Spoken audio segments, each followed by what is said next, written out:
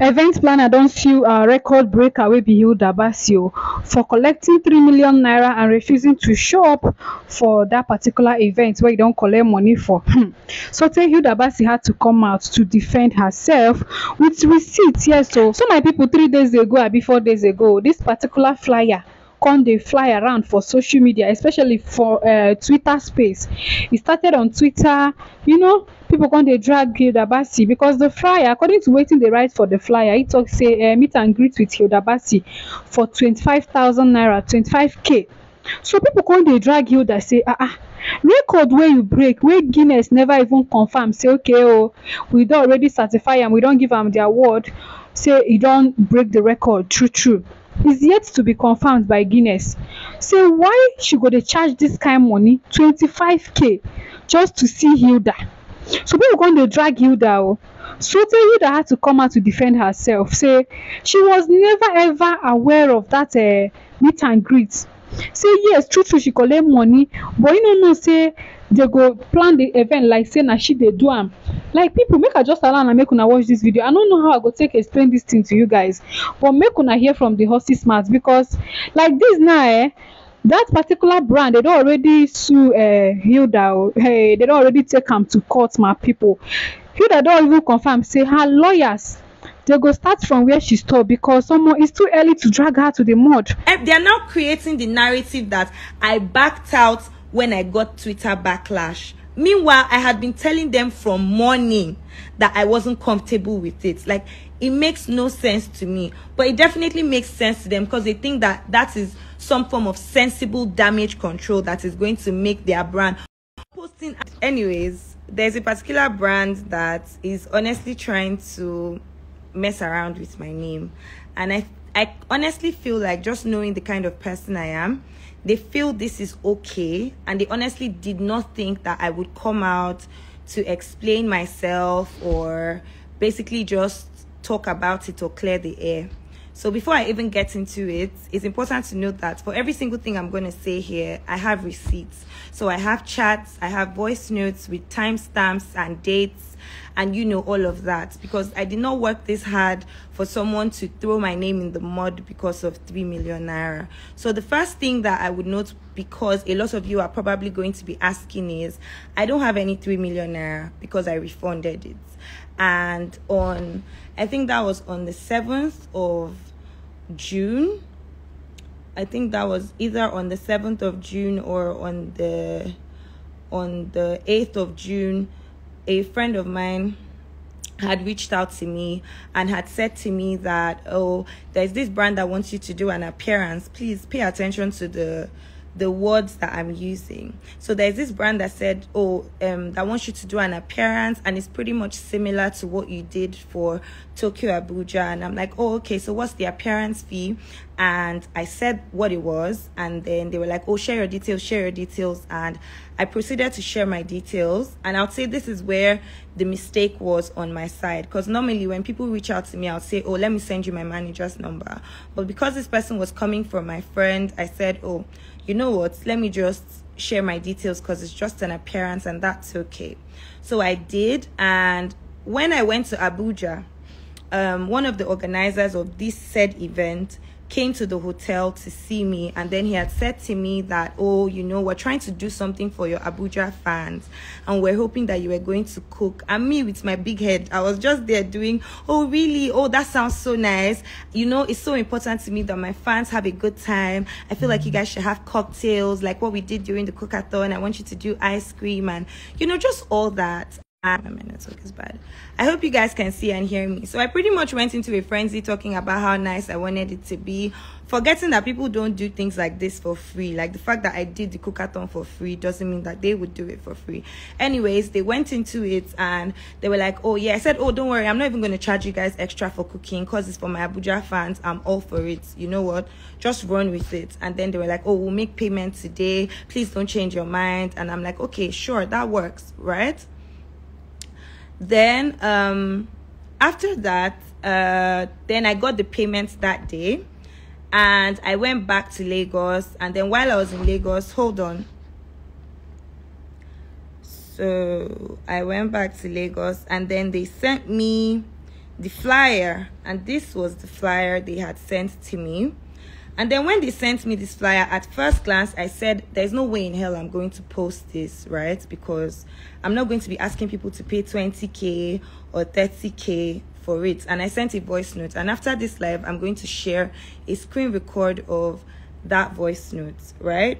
So I sent a voice note and I said, oh, if you guys are going to post this, that's fine. But me, I'm not going to post it because I cannot be asking people to share, what's it called? To pay to see me and stuff like that. Now they now sent me, so this, obviously I'm not talking to them directly, I'm talking to my friend. So my friend forwards this voice note and then they respond the next day, and this next day was on Wednesday. And then they explain with, oh, the space we are using is really small for 200 people or less, no table sales. If we put it for free, we wouldn't be able to meet up with the costing, yada yada yada. They just went ahead and explained as to why the event had to be paid for. And my response was, in fact, I forwarded their message to my manager, and my manager's response and mine was pretty much the same. The issue is they can't call it an evening with Hilda Baci and then put price. You can be a special guest at something they are doing, but it can't be called an evening with Hilda Baci then proceed to say pay 25K. That's basically asking people to pay to see you. We can't do this. And then I sent it to them, and I sent it to my friend, and I said I might have to refund these people. This was at 12:17 p.m. The minute I sent this message and I said I might have to refund these people because I'm not comfortable with it, I feel like they owed it to the public or the people that they were selling this event to not post that flyer, because at this point we are in a conversation. I'm telling you that I'm not interested in this anymore. I don't want to do this. This is off-brand for me. And then they came back with explanations, came back with a follow-up flyer, and said, oh, we can just do this, please, we really want to do it. And I said, it's not going to work for me, please, let's refund. This was at 3 p.m. on the said date that they posted the flyer. And then they still sent back quite a number of messages, and I sent back a voice note that I'm going to share. And I said, you guys cannot. I did a cookathon for 4 days or 5 days where every single thing was free. I cannot charge people 25K to come and see me. It makes no sense and it's completely off brand. And that was my voice note, and I'll share it with you in a, what's it called, in like a screen record, right?